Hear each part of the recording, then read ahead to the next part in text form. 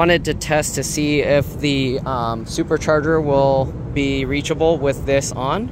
So here you can see with this, the way it is, I'm actually parked really close to the line. If I'm not parked close to the line, I can actually back this thing all the way between the stalls, no problem, right? So that's actually nice. Let's actually open this up and whoop, and you can actually see the charger will reach no problem. I don't want to charge because it's going to cost me money, and right now it's peak times, so yeah, but I should be able to charge no problem as long as I'm not sticking things out over the side edges here.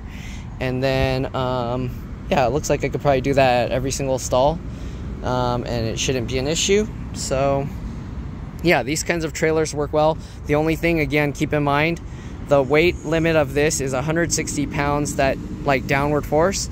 And I don't know how that works because the further out this extends, the more leverage it has. So the more heavy stuff is over here, that's actually making it like a lot harder on the hitch over there. So keep that in mind. If you're putting like heavier stuff, you probably want to have it closer up here. Don't put it as far back as possible.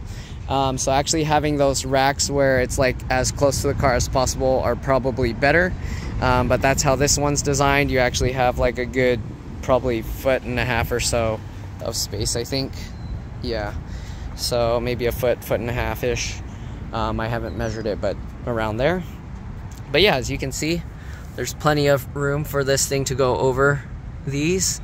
And because I'm parked so close to the line, I can almost hit this, but you can actually see in your mirror that you're not going to hit it. So technically, you'd be perfectly fine. All right, so that's pretty much it. Hopefully this video helps some of you guys. Thanks for watching, and I'll see you on the next one. Bye.